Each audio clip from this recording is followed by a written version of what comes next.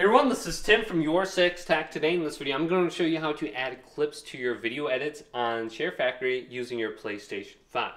So let's go to Sharefactory right now. Then we can go to the video editor on top and go to New Project right here and select this.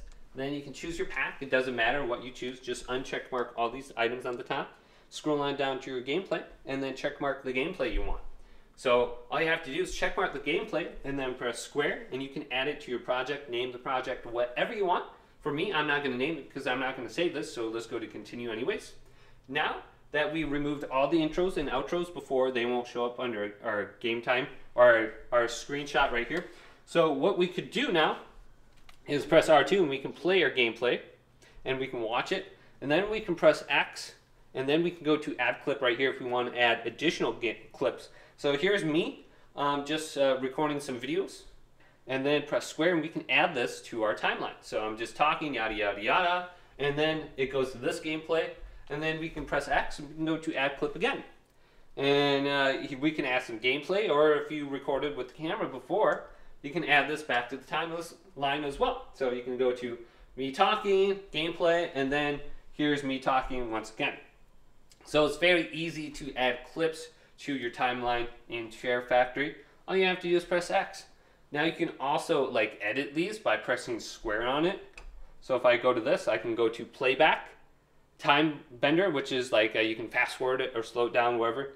Add overlays, you can pan and zoom. So if I only want to zoom in on one section of the screen, I could do that right here. That's 300%. I can change the clip volume. I use this a lot. I split the clip. So I can split it right here, here, and then here, and then I can go and delete some of these sections here by pressing square if I didn't want that on my screen anymore. So split clip is very powerful. If you're making a montage or something like that, you're going to be using that feature a lot. So remember that split clip. So let's go back to edit.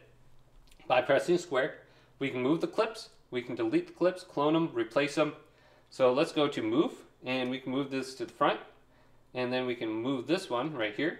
Let's go to edit by pressing square, go to move clip right here. So let's go to me talking and then go to edit, and let's try a time bender. And then we can do 1/8 speed, or we can do 8 times speed. So let's go to 4 times speed. Just look at this, see what it looks like. And then here's me talking really fast, blah, blah, blah. And looks good, right? Now another thing that you can do is press up on the D-pad when you're under PlayStation. And this will allow you to see more of the gameplay, it'll stretch it out. So if you have commentary on here, you can fine tune the areas of the ups and downs in your voice or in the music. If you just want to add a little bit of music on there and just cut out the section that you wanted, maybe there's a high or a low or a bass drop or something like that. But this gives you a lot of different options under here when you're just editing your clips or adding your clips. So I like doing the pan zoom as well. And then also make sure you have the clip volume set up to 12. So a lot of times I go to apply all. So maybe I need 120% or like that, and then go to apply all and then press X to confirm. So this is going to increase the volume on all the clips. And then you should be good to go. But hopefully this video did indeed help you out. If it did, leave it a big thumbs up and subscribe to my channel down below for more technical videos coming up next on YourSixTech.